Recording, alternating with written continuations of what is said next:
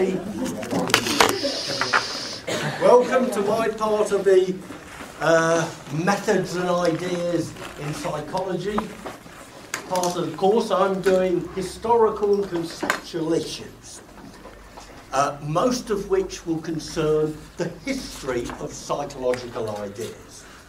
And not in this period, but in the next period and the one after, I'll try and start giving justifications why you have to do this course, beyond it being a compulsory course, and beyond it being a compulsory course because the British Psychological Society, when it validated the degree, said you have to teach a course in historical and conceptual ideas.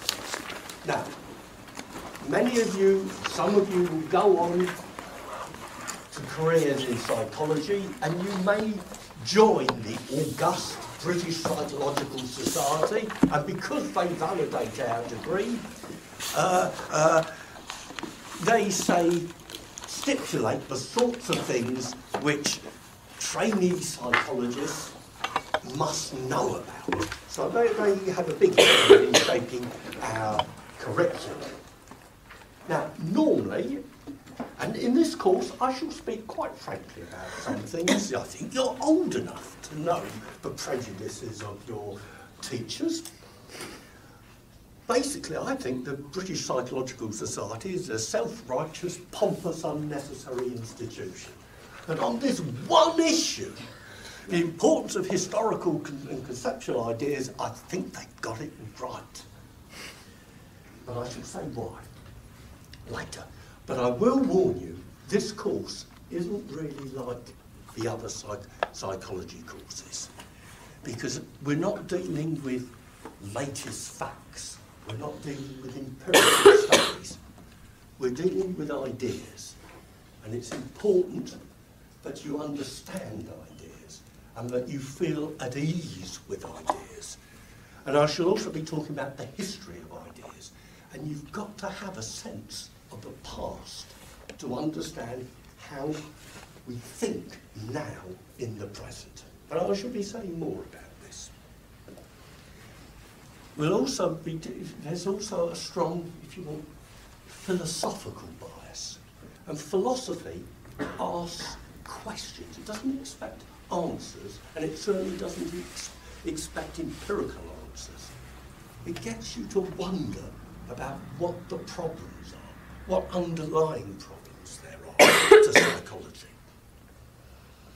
Now, what I hope to do in this first session is not for me to stand up and tell you what I think. I think it's for you to sit round and discuss amongst yourselves what you think psychology is. I've got several questions. How many of you did psychology A-level? Oh, it's the overwhelming majority. Thankfully, there's some of you who did proper subjects.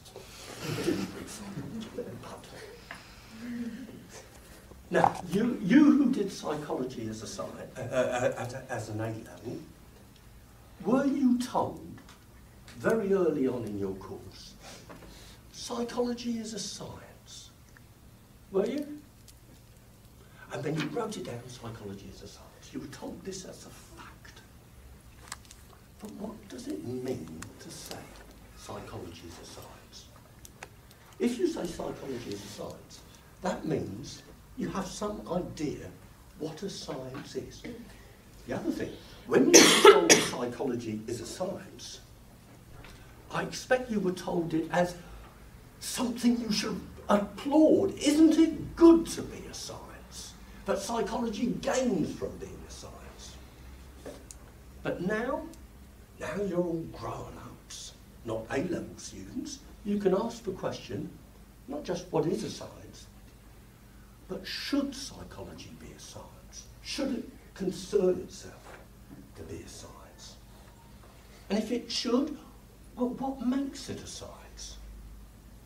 And if you don't think it's a science, what would make it a science? What exactly is a science? And then, and this is a key, these are all questions I want you to discuss in this first session amongst yourselves, and also focus on another question which is related to it. These are the questions, which is, if you have a science, say you have a science of zoology, you will assume that that science has a load of facts. The zoologist will know about the breeding structure of different mammals, will know about insects, will know about their habitats and whatever, and be able to name different animals. A chemist will know about chemical formulas and constituents of matter. Well, if psychology is science, do we have similar sorts of facts? And what are our psychological facts?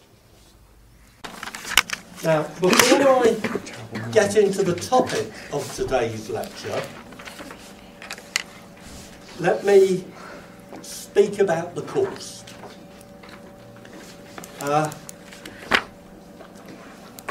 First of all, I mentioned that this course is unlike other courses. Now, I've written about this on the syllabus, and I would strongly advise you all to read the syllabus carefully, particularly the sections on assessment, but also the early sections where I talk about the course. For many of the courses which you do, what you have to read are basically empirical reports, empirical studies. And sometimes you can read these without the full 100% concentration. You know how an experimental report is structured and so on. I would imagine, correct me if I'm wrong, but some of you will read these standard empirical reports with music on, either in your ears or in the background, or hopping off to Facebook and coming back. Now, I would not recommend this style of reading for some of the material which I'm wanting you to read, because it's about ideas. It involves concentration. It's almost like as if you were trying to solve a mathematical problem. You have to have real concentration. And the sort of reading I'm asking you to do is better to read a small amount slowly than a big amount quickly and superficially.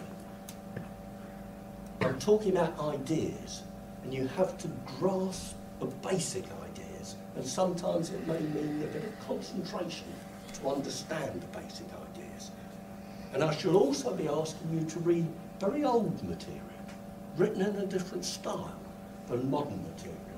And again, it needs concentration. So if someone reads an enormous amount, but reads it very quickly, they probably won't get as much out of it as someone who reads less, that reads it slowly, and maybe reads it again and again.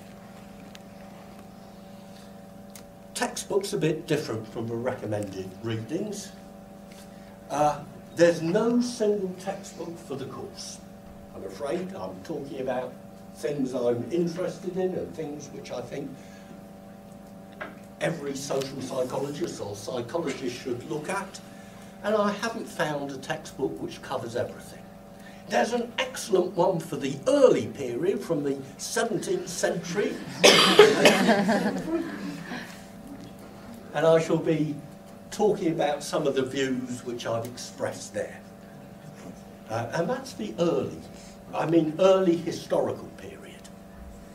The later historical period, there's a book, and it hurts me to say this, but it's much better, even better than the first book. It's a superb book by Kurt Danziger. He's really talking about the making of modern psychology, where experiments came from. And there's a really good book, a general history, which covers more of a history of psychology than I shall be covering in this course, by Graham Richards, called Putting Psychology in Its Place.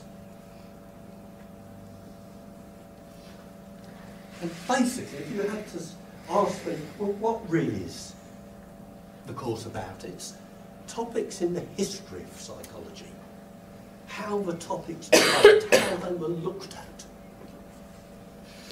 But I'm not doing it just to say how we got to the present, but also to understand in greater depth and historical depth the nature of psychology.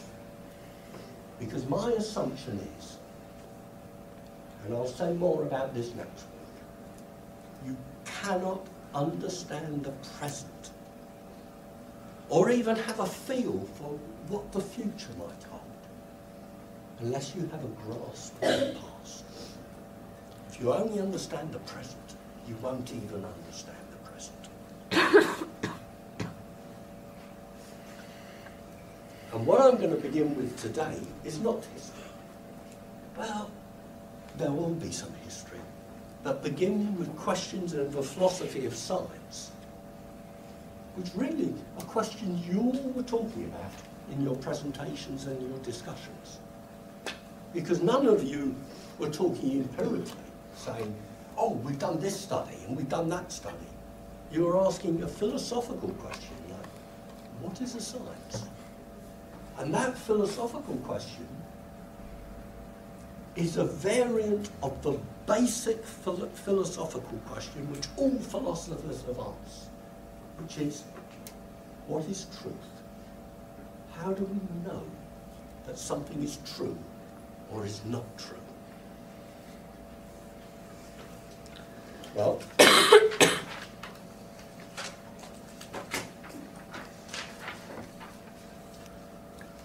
let me start,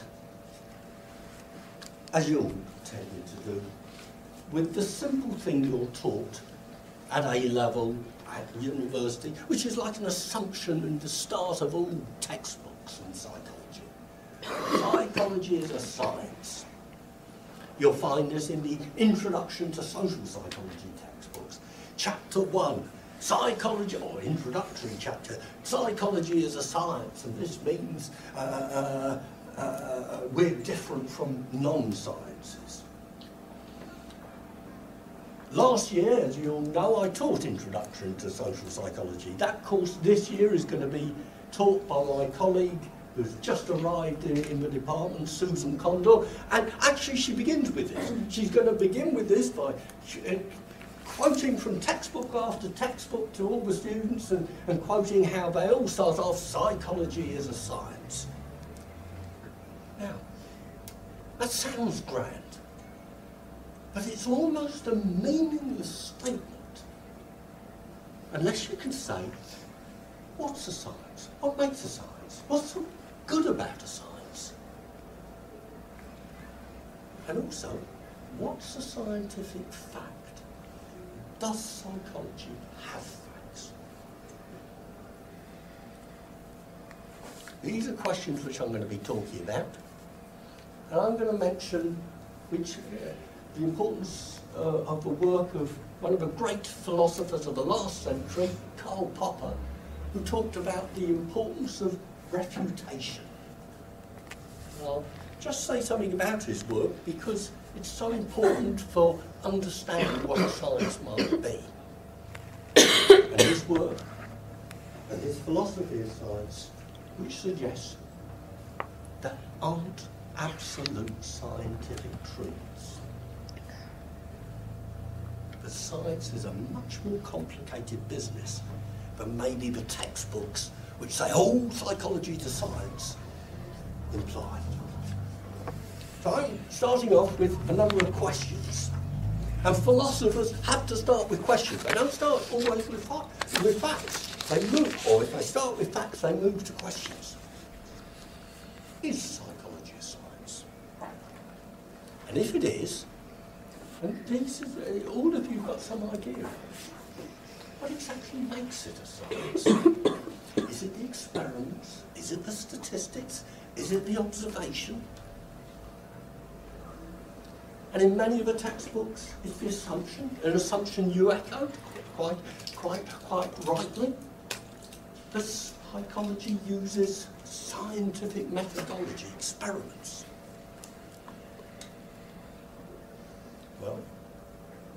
true that all sciences use experiments like psychology does? And are the experiments which psychology uses rather strange sorts of experiments? Or is it the scientific analysis of results?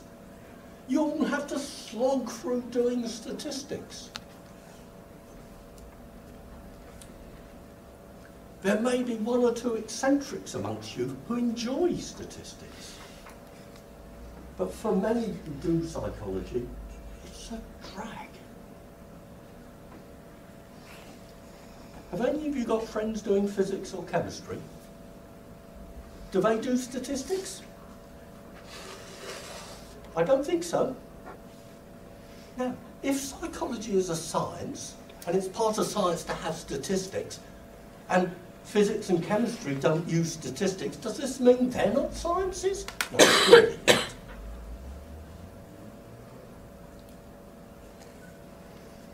Well, we will assume that we have a scientific methodology, a way of analysis. Experiment, statistical analysis, and then we find scientific truths. But do we? Now, that assumes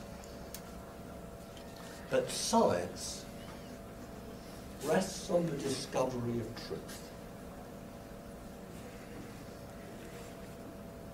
And it's very easy for us to assume, and many of the textbooks do, that there's a contrast between scientific truth and untested, unscientific prejudice. But until you had the rise of science, and modern science really started in the 1500s, 1600s, until then people lived in dark prejudice. For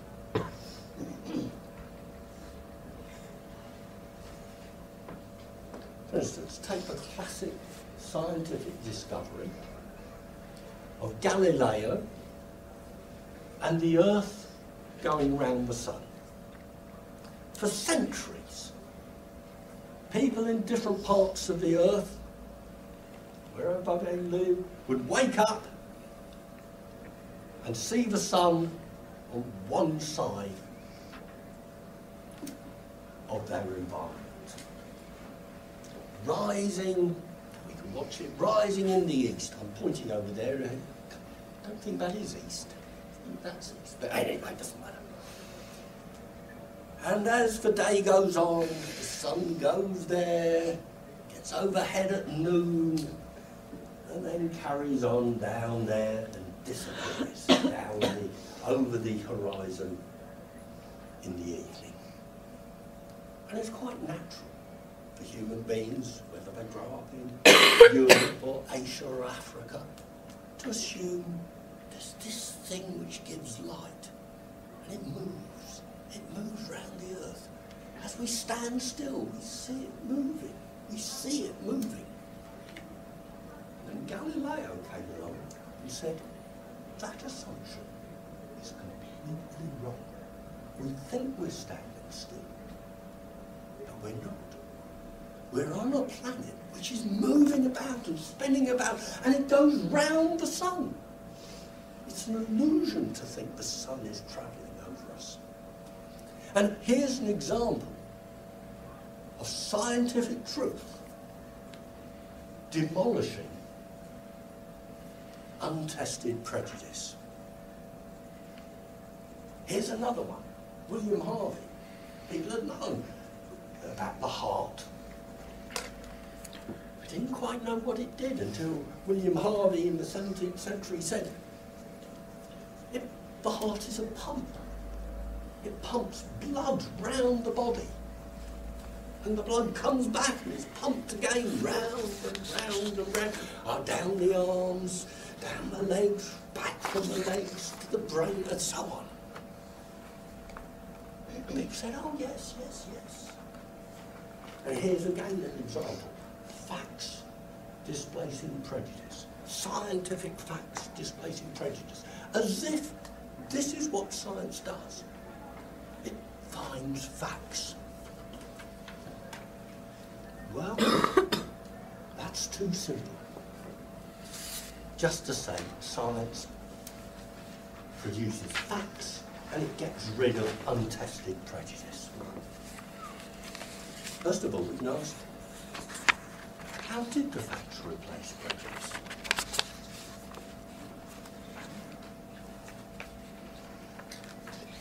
What happened? We all know that Galileo was persecuted by the church. Did it happen that Galileo and Harvey produced their scientific insights by using the sorts of things which experimental psychologists use, the experiments and statistics? No. Statistics, as we know it, wasn't invented in the time of either Galileo or Harvey. That came in the 19th century. Did they use experiments, controlled experiments? No. Galileo did it by observation. How could he have done an experiment? He said, well, what we need is an experiment with two universes, one where the sun comes from this side and goes that way, and we'll control it and have a control group where it goes that way. How can you do an experiment like that on the sun going round the Earth? Or the Earth going round the sun? No, it was observation and no statistics. Well, we can ask the question, what are psychology's facts? And then we come to the key philosophical question. How do we know that something is true? Or is a fact, what we take for granted as a fact, not quite as true as we might think it is?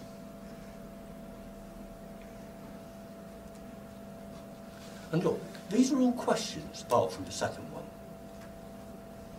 And it's questions which philosophers ask. They try and provide answers to the questions. Sometimes they think they've got just the answer. And a lower philosopher comes along and says, no, your answer's not good enough. Go back to the question again.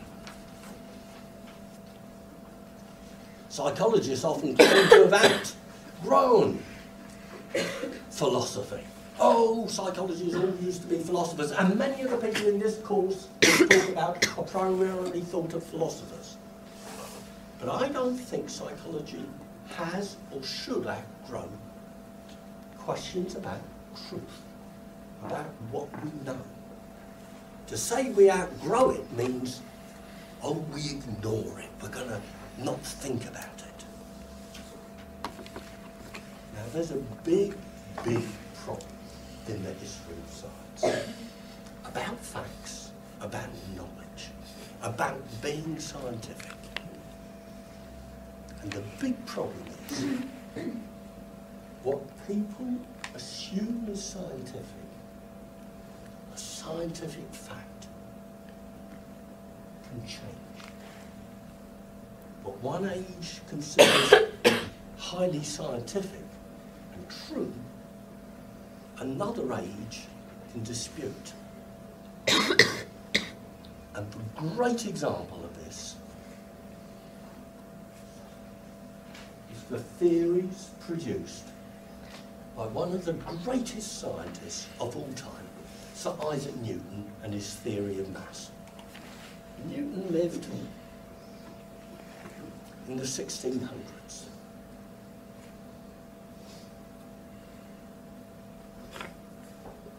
Does anyone know where Newton came from?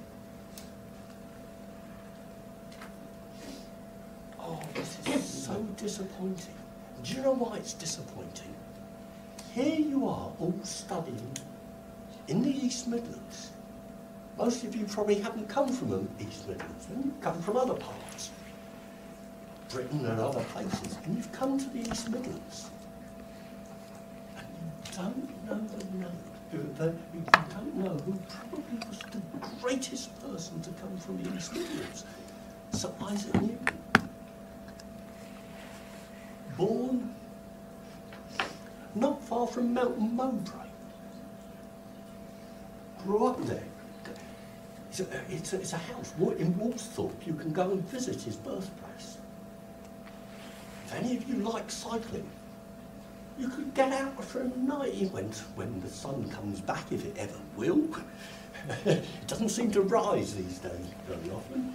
Maybe next spring you could take your bicycle out for a 15, 20-mile ride and go and visit Newton's birthplace. Ah, I'm getting distracted.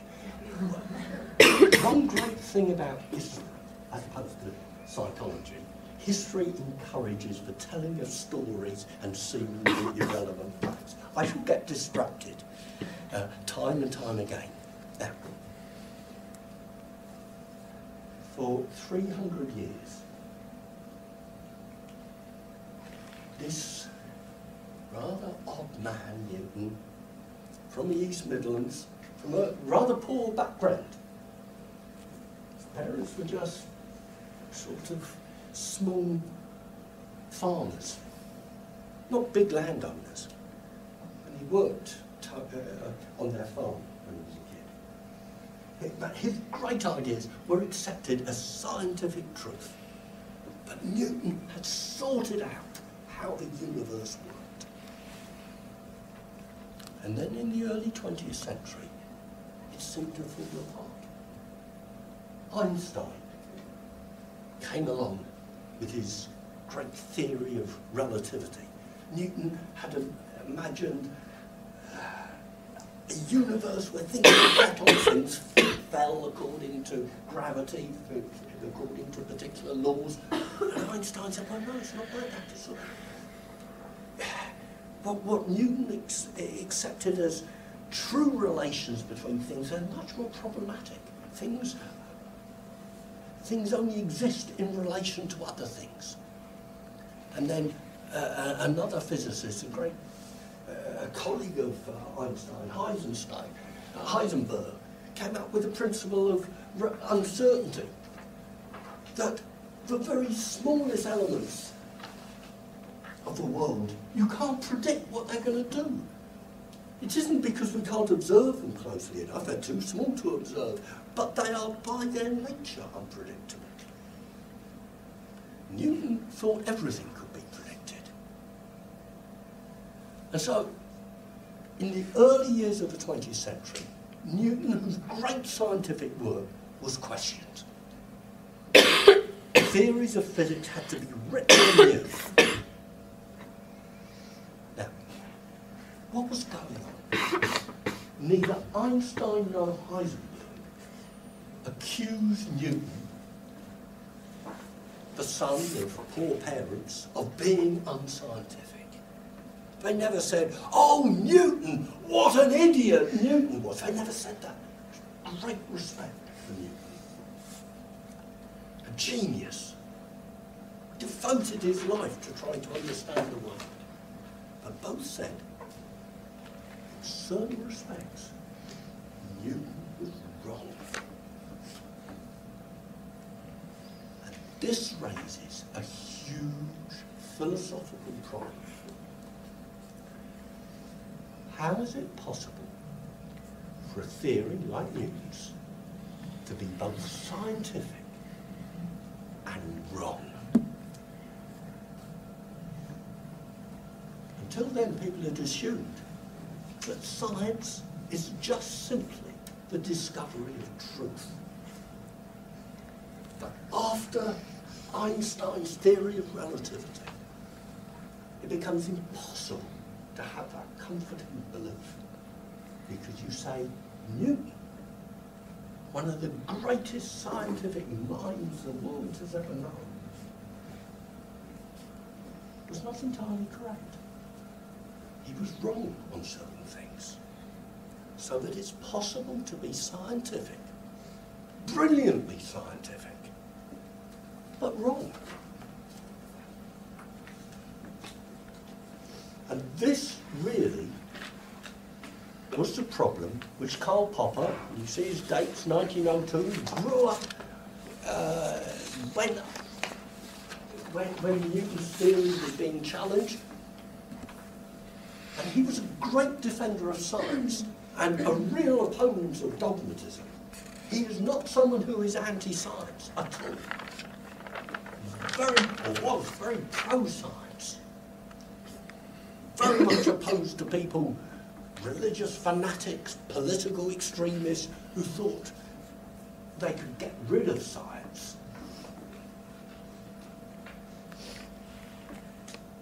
And his famous theory, which came from his study of this debate between Einstein and Newtonian physics, was to be scientific is to have the means to falsify, not the means to confirm a theory. I'll explain why this is, but some of you may already know, because I'm delighted to hear that as you, in your talks, you talked about the importance of falsification. As a young man,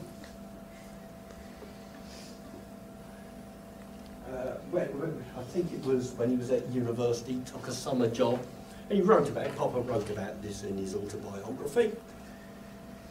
He worked as a researcher for someone who looked after children, but also was a Freudian psychoanalyst. And Popper reported to his supervisor a difficult case of some young child who was deeply disturbed. And the analyst said, this sounds just like another instance of a young boy troubled with the Oedipus complex. An explanation. But it didn't really convince Popper. And he said, how do you know this boy, who you've not met, is the Oedipus complex, which is to blame? And the analyst said, it's my experience of 100 previous cases which convinces me. And Popper said to him, and Popper was an awkward sod, there's no doubt about that, he said, and I suppose from now on you'll say it's your experience of 101 cases.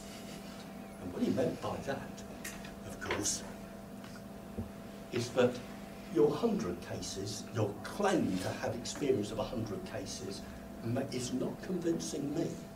If all you do is say, it's the Oedipus complex, it's the Oedipus complex, it's the Oedipus complex. You can count them all, 100, 101, 102, but it still doesn't convince me. And that made him think, what is wrong? What's going wrong when someone who claims to be knowledgeable, claims even to be scientific, has a theory, and keeps finding evidence to confirm that theory? So the psychoanalyst would say, well, the Oedipus complex is so important for young children, and if they're disturbed, they haven't resolved the Oedipus complex, and here's another one, here's another one, here's another one. And Popper thought that the problem was looking for confirmation of a theory. Now, Popper's big problem wasn't psychology. Actually, he didn't think psychology was a science at all. He thought it was a pseudo-science, but I'm not going to go into that. It was physics. And it was this battle which was going on within physics, Newton versus Einstein.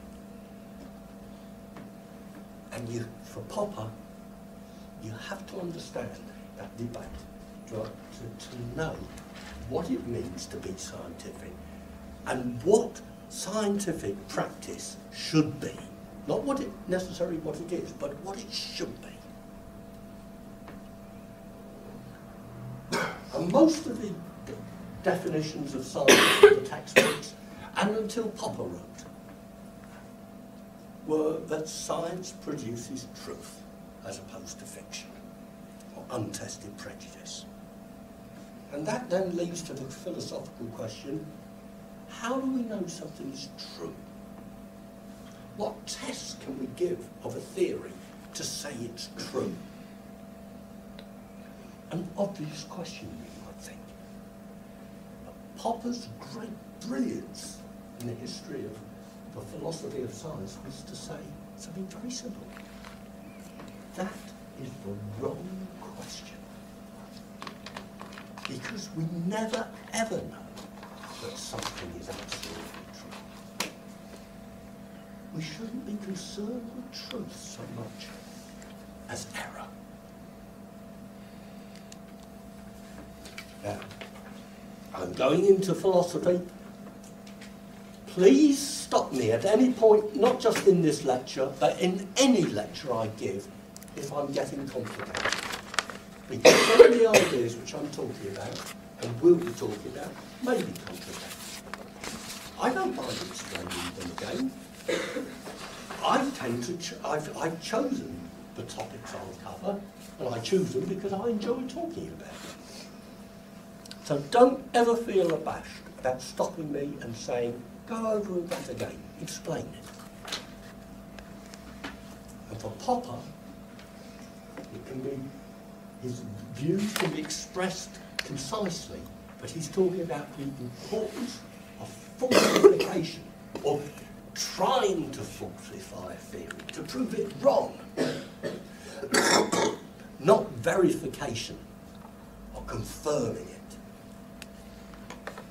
You think that science was a matter of producing facts and then verifying that these facts are facts.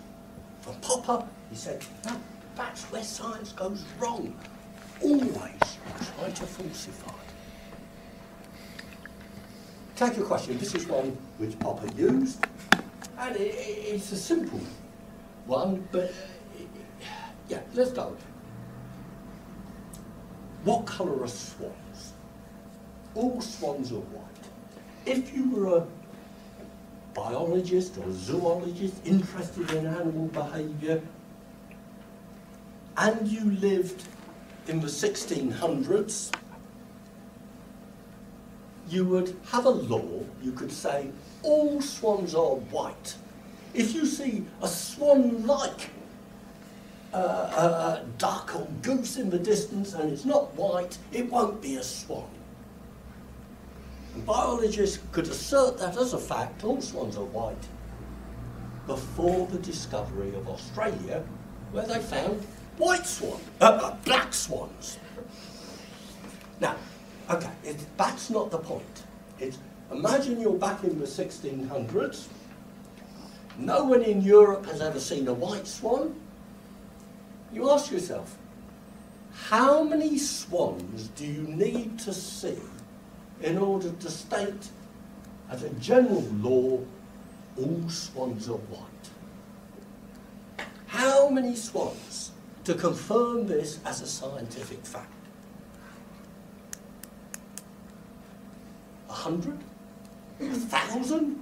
Should you go searching every river you can find? Go down the Thames, go down the Avon, go onto the continent, the Danube, the Rhine, the Seine, and look for swans and say, oh, they're white, they're white, they're white.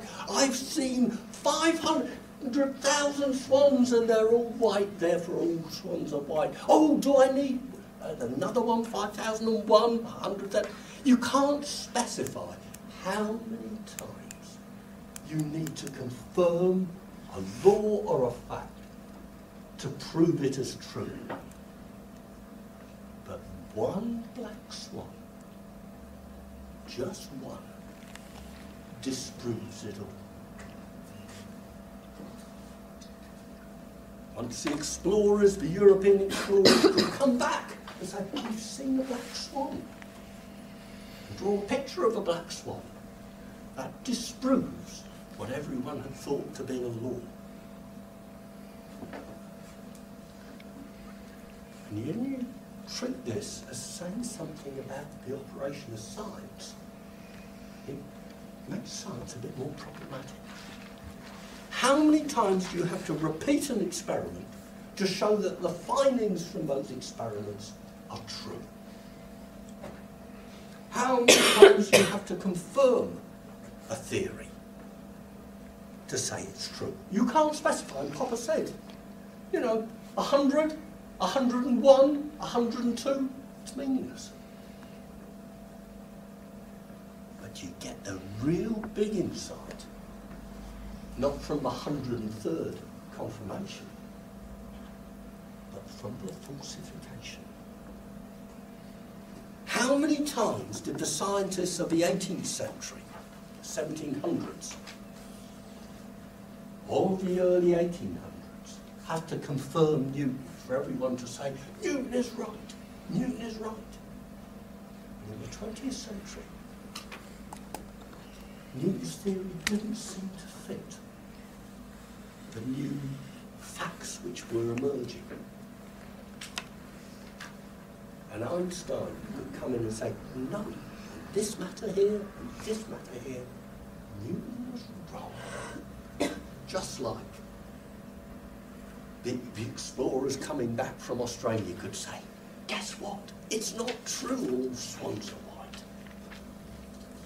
And so Popper then said, what makes out a scientific theory from a non-scientific theory is that a scientific theory, at least in theory, can be falsified.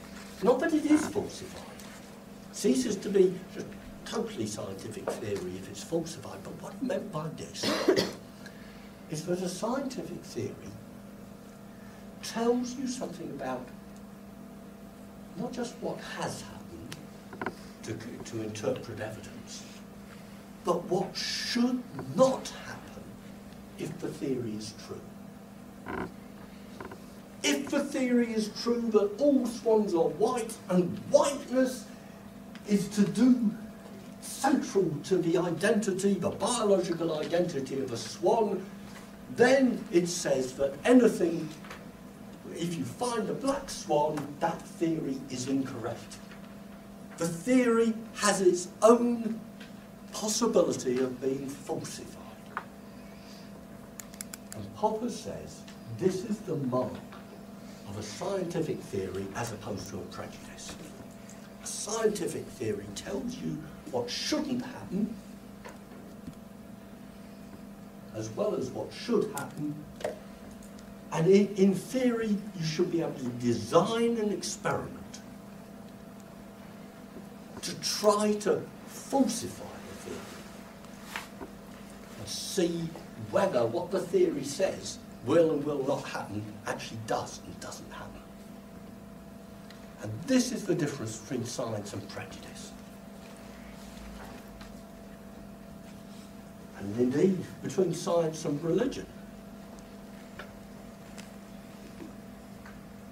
People who have religious beliefs and have them for very deep reasons, and I should say that Newton was an incredibly religious man. He believed, he was a very mystic man. So it's not a question you either have science or religion. Look at the history of science. Einstein believed in God. Well, actually he equivocated, but basically he did. But Newton certainly was very religious. But a religious belief, by and large, is not a scientific belief. You can't test it, because if you say, I believe in an all-powerful, merciful God, you can't design an experiment, because if you design an experiment and say, well, why doesn't God come down now and prove himself? Oh, look, he hasn't come down now, therefore there's no God. Someone will say, no, no, that is a stupid test of religion.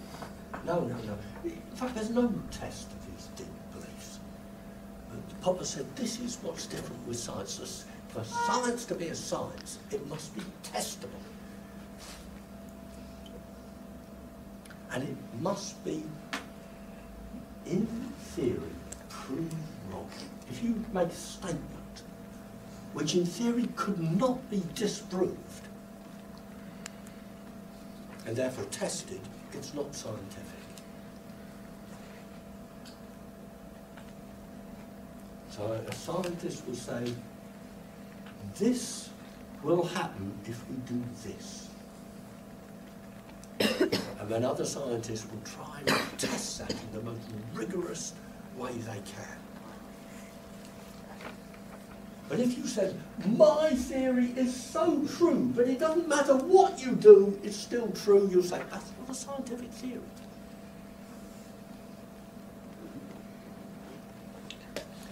Do you understand what Popper's notion of something being falsified? Doesn't mean it has been falsified, it just means in theory it should be possible to falsify it, to test it, to test that it's wrong.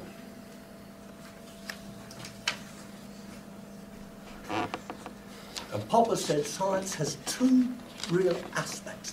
One is conjecture or imagination. There are scientists, the great scientists like Newton and like Einstein were very imaginative. As I say, Newton was a mystic. But you formulate theories, you formulate hypotheses. You may use your imagination to do that. And then, not that you try and confirm them, you try to refute them. If you try to confirm them, you'll just be gathering more and more white swans. Really, to test the hypothesis is to try and refute it, to search out its weak points, what the hypothesis cannot do. And what this means for Popper is a scientific theory is not a theory that is absolutely true. To say science is just a collection of absolute proven truths is to be wrong. It's to show no knowledge of the history of science.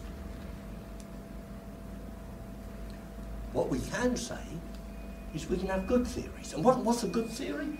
It's one that fits the known facts and has not yet been refuted.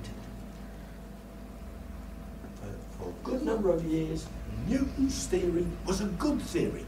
It fitted the facts which were known about the universe, about matter, about gravity, and hadn't yet been refuted. And this means that Newton was the best theory of his time. Relativity, theory of relativity, one of the best theories of our times.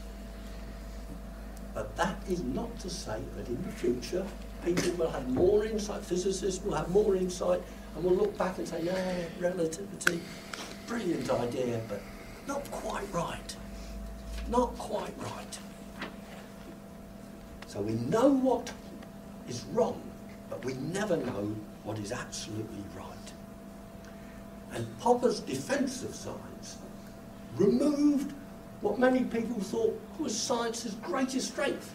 It removes the idea of scientific certainty. It leads to other problems. Well, it sounds too simple. You refute a theory. Well, what counts as refutation?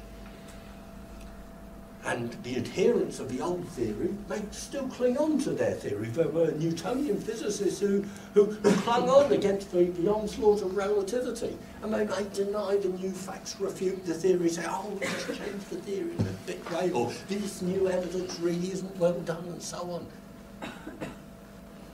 And science is contestable. It's not just a matter of one fact on another fact on another fact. There are arguments. There are different schools of thought. There are battles for supremacy, battles to convince young students that my approach is better than his approach. And all this, according to Popper and later philosophers of science, goes on in the most scientific of scientific endeavours, in chemistry, in physics, and what of psychology? With this sort of background, can we unequivocally say psychology is a science?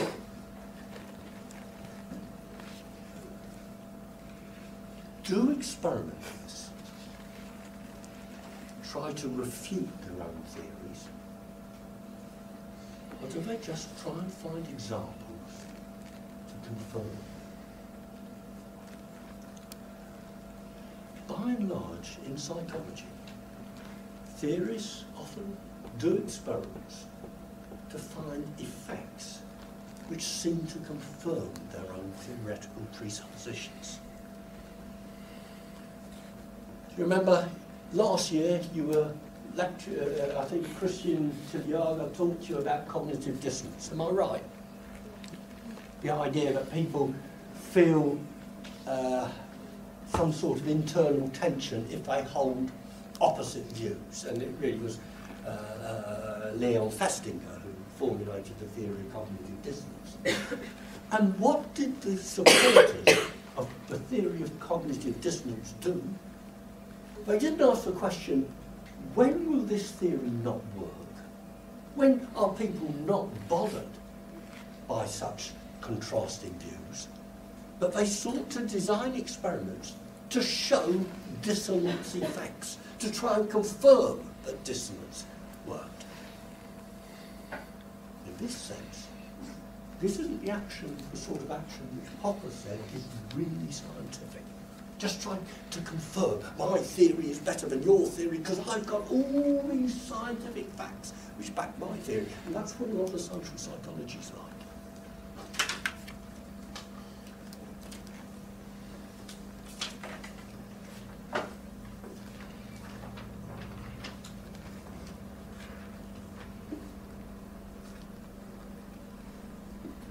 Now, in this lecture, I've tried to pose questions about what a science is, to say that science is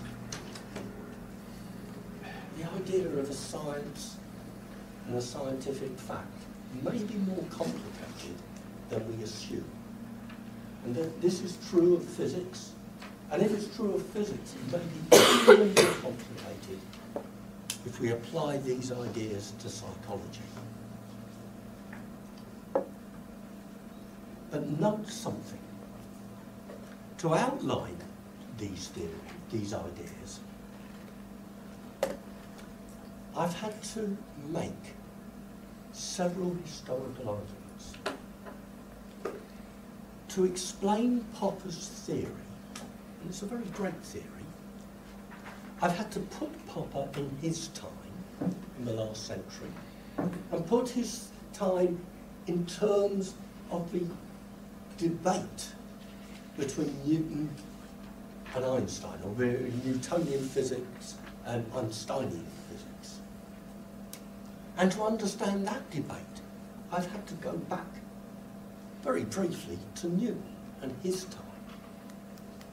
And what this means is to understand the nature of science and how science is practiced, you have to look at the history of science, the history of how theories have come into being and how they may go out of fashion or be refuted. And if this is true of physics, who no one disputes the scientific credentials of physics, or of Einstein, or of Newton, how much more is this true of psychology, which is much wafflier, less certain than physics? So to understand the big issues in psychology, I believe, and I hope to convince you, but you needn't be convinced, you all must have your own views.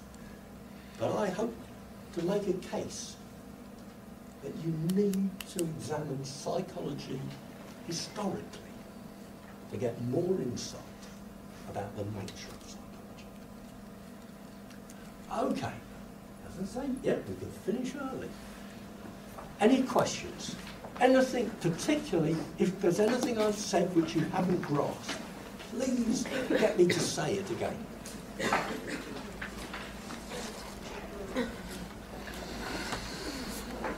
And if I say something which you haven't grasped and don't want to ask it in the lecture, email.